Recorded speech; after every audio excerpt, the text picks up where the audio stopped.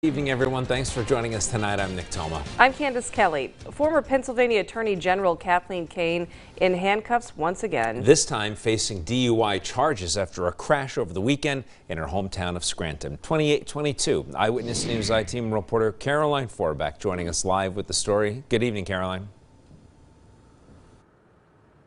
Nick, Candace, good evening. The last time the ex-attorney general made headlines was about 3 years ago when she was released from jail after doing time for corruption. Now Scranton police say Kane has been arrested on suspicion of driving under the influence.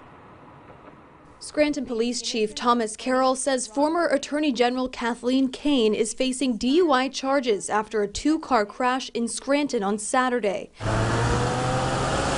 The crash occurred near the Gulf gas station at Music Street and Meadow Avenue just before 7 p.m. Surveillance footage obtained by Eyewitness News shows several police vehicles at the intersection moments after the crash. Chief Carroll says the former state attorney general was taken into custody and processed at the Lackawanna County Criminal Justice Center. When we called to obtain Kane's mugshot, officers at the Criminal Justice Center told us Kane refused booking. She was eventually released, and Chief Carroll says formal charges are pending.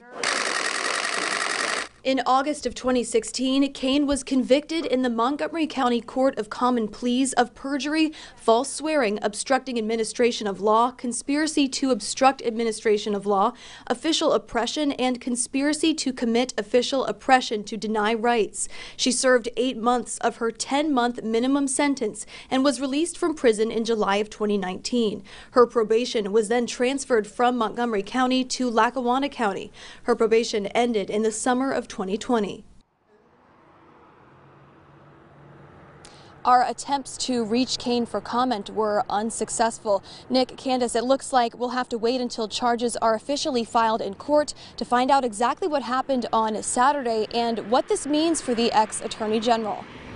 There'll be more questions to be answered next couple days. Caroline, thanks for the update.